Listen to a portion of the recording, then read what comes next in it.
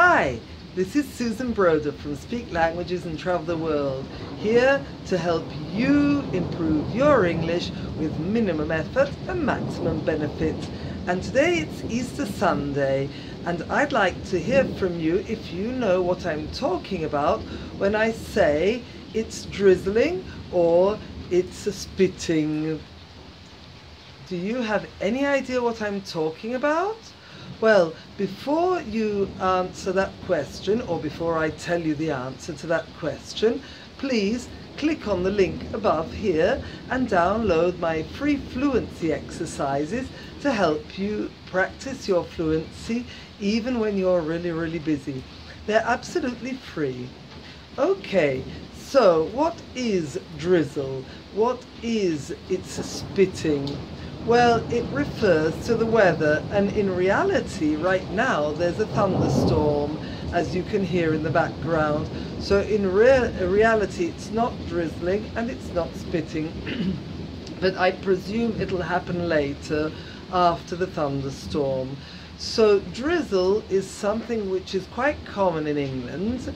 It's when it rains just a little, but continuously all day long, and it's not very strong, but it never stops.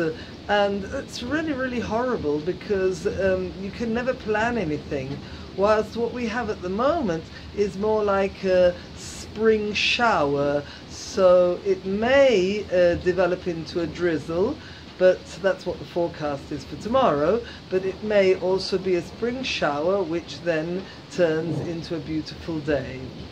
In any case, drizzle is a slow, constant rain, while spitting, I think spitting is quite a British expression, means that it's not really raining, not really drizzle, but just slight, I mean, as if I was spitting, slight rain, which isn't going to stop you going out without an umbrella, because yeah, it's not that wet, but of course it could develop into a drizzle or it could stop. So sometimes people say, what's the weather like? Do we need an umbrella? And we'll look out and say, oh, it's just spitting, it's not that bad.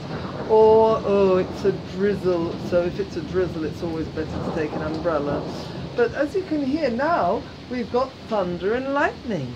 So I would say that this is a spring thunderstorm on Easter Sunday.